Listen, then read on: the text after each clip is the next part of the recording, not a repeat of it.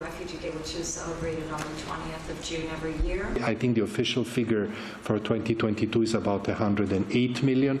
Then if you add the Sudanese and, give and take a few others, you reach 110 million. But I would say this is where we stand today. We have 110 million people that have fled because of conflict, persecution, discrimination, violence, often mixed with other motives, in particular the impact of climate change.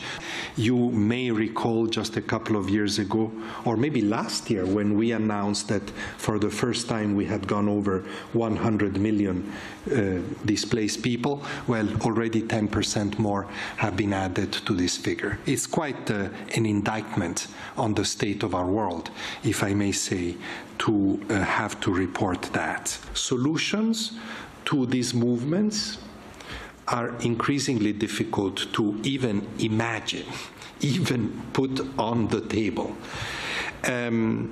But because of all the things we are in a very polarized world where international tensions play out all the way into humanitarian issues.